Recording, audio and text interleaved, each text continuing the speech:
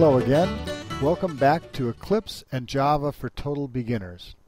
In the last two lessons, we created JUnit tests for our person class. In this lesson, we're going to create a toString method for our person class using test-driven development.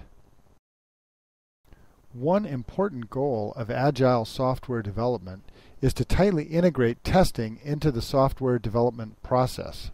In test-driven development, the unit tests serve as the detailed program specifications and are actually written before the methods to be tested. This may seem very odd at first, but many developers find that this method offers significant advantages over the more traditional approach. Eclipse, as we'll see, has some great features to support test-driven development. Before we start coding, let's briefly discuss the toString method, which is the one we'll be writing. This is a method that all Java classes inherit from the object class. The toString method allows us to print out a string representation of an object. Now let's go to the scrapbook briefly to see what this method does. We'll go up to the Package Explorer, we'll expand our package, double-click the scrapbook to open the scrapbook page, and then we'll double-click this to give us some room. Now if your scrapbook doesn't have this already in it from last time, go ahead and just type in the first couple lines here, and then we're going to say p.toString, and we'll leave off the semicolon because we can just inspect this. We'll come up here, hit inspect, and the scrapbook will execute that. I'm going to expand this a little bit, and we can see that the toString right now is saying org total beginner tutorial person, which is the full name of our class, and then it's got an @ and a hex number. Now this method works, but it isn't as helpful as it could be. And that's because, of course, we're using the toString method from the object class, and the object class has no way of knowing anything about our person class. So it's doing the best it can, but it's not really as helpful as we'd like. Whenever we create a new class, we normally want to change the toString method to better represent the objects of our specific class. And this is an example of overriding a method. When we change a method we've inherited from a superclass, that's overriding. So we'll replace the method toString from the superclass with a method that we write for our class. Now at this point we could go right to the person class and start writing code. But instead we're going to think about what we want our toString method to do. Then we're going to write a test case that will tell us if the method is working correctly. Only after we have the test case done will we write the toString method in the person class. That's test-driven development. So we're done with the scrapbook, and we'll hit the stop evaluation button, and then we'll get started writing our test case. Now we want to add a new method called test_toString. And we can add the method anywhere. I'm going to add it at the end. Of course, we need to make sure we add it above the closing curly brace. So I'm going to add the method. I'm going to use keyAssist. It returns void. The name is test_toString. Whoops.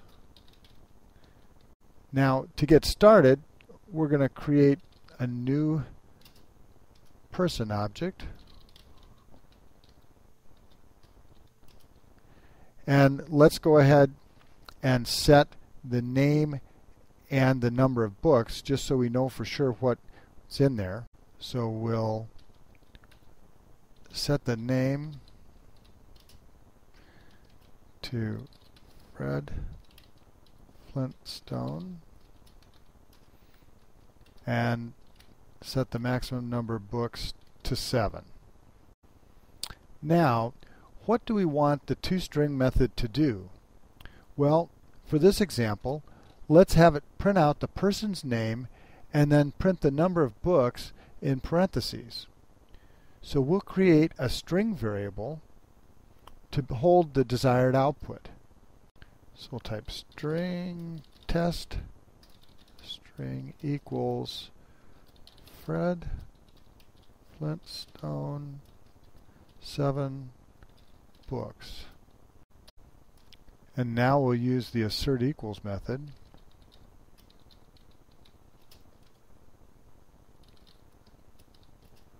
to make sure that test string equals p4 to string. So let's look at this for a moment. Not only do we have a test method, we also have, in effect, a detailed specification of what our toString method needs to do. Another programmer, somewhere down the road, could look at this code and very easily see that the toString method needs to print the name followed by the number of books in parentheses. What's more, this specification will very likely remain accurate. If somebody changes the toString method and forgets to change the test method, the test will fail the next time the unit test is run. So this points out a major advantage of test-driven development. The unit tests document what the method does without having to maintain separate specifications that are very likely to become out of date. Now that we have our test written, let's run it. So we'll double click, go over here to the J unit, press the rerun test, and not surprisingly, the test to string has failed. So at this point, we know exactly what we need to do. Let's open the person class. If it's not already open, we can go to the Package Explorer, Open Source, and double click on the person, and then we'll double click here to maximize it. And now we can get to work. Now we can put the methods in any order we want in the class. We'll add the toString method to the end of the person class, taking care to place it after the previous method's closing curly brace and before the closing curly brace for the class. So now we'll create the toString method, use the code assist. The return type is string, the name is toString, couple tabs, and I'm in the method body. And now we're going to say return